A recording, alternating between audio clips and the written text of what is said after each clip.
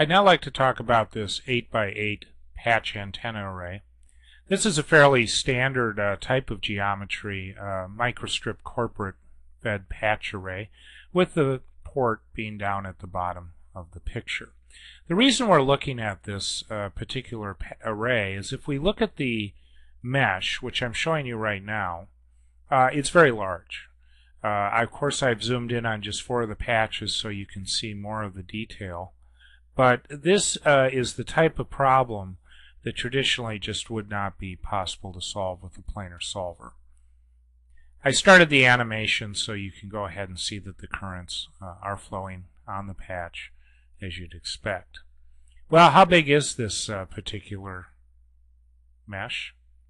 And the answer is, if we just go ahead and open up the information panel, we see that it's 82,000 unknowns. How long did it take to solve? Just look at the simulation log. And if we go ahead and look at it and scroll on down, we get the answer that it took 12 minutes and 15 seconds to solve.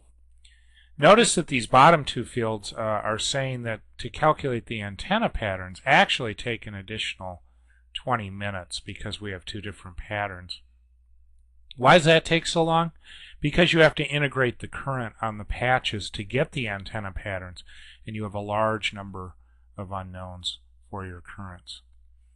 Just to prove to you that we can get the patterns, I'm showing them to you right here, and this is the standard type of pattern you would expect from a broadside array.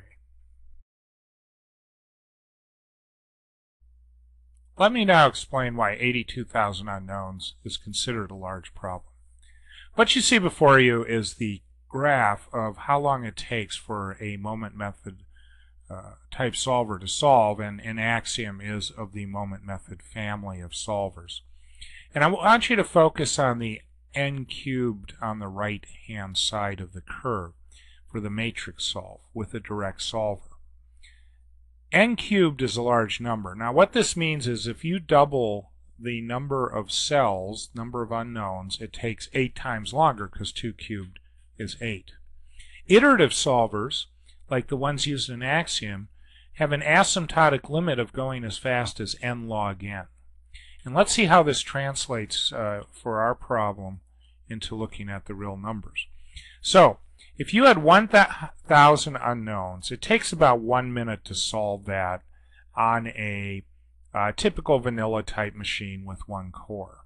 I'll talk more about multiple cores in a few seconds. We had 82,000 unknowns, so the 82 cubed ends up giving us a solve time of 13 months, which I'm sure you agree is not very realistic.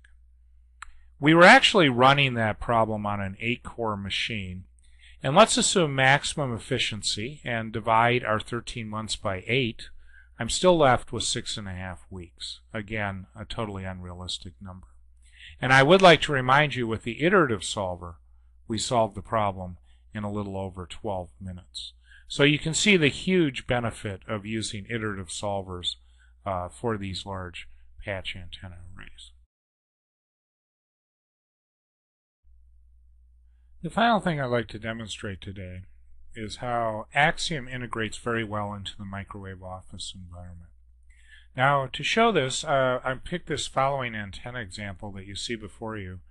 And basically, this is a Butler feed matrix, the circuitry you see on the right, feeding an 8x1 patch array. You notice if I rotate so you can see underneath the patches, they're parasitic patches being fed by the Butler matrix with the actual radiating patches above them. If we look at this schematic, we actually have the entire Butler matrix here on the right, along with the antenna on the left, which is just the block that you see there, the subcircuit. Now this has several advantages for the designer. First of all, if I click on this extraction block, notice that the entire schematic turns red. So what I can do is very easily send the entire layout of this schematic, which would include the antenna and the Butler matrix. I can send that right away to AXIEM. AXIEM can simulate it, bring the S parameters back in, and then all graphs are updated.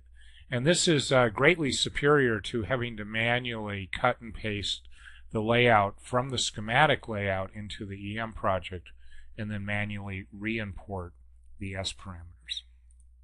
Another advantage of this sort of technique is we can now take advantage of course, all the models and layout features that are available in schematic and schematic layout.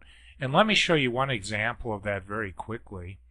I'm going to zoom in on the schematic here, and you'll notice this element called an mtrace2. I go ahead and click on it, and I'm going to select it in layout, and you can see it's highlighted here. It's this hairpin. And basically what this is this is a transmission line model combined with bend models. So we actually have 1, 2, 3, 4, 5 transmission line models and 4 bend models behind the scenes. Now what I can do with this sort of thing is, for example, if the designer is interested in getting the phase delay exactly correct on this, he or she can easily trombone the structure. And you see me doing that right here in real time. And then the results would very quickly update, because this is just a model. Again, it's just transmission line models and bend models. Once they get close, the designers could then ship the entire circuit out to EM to verify that the intended phase delay was about correct. So you can see that this interaction between EM, schematic, and schematic layout is really a very powerful tool, and really very valuable, especially when you're designing the feed networks for the various antenna arrays.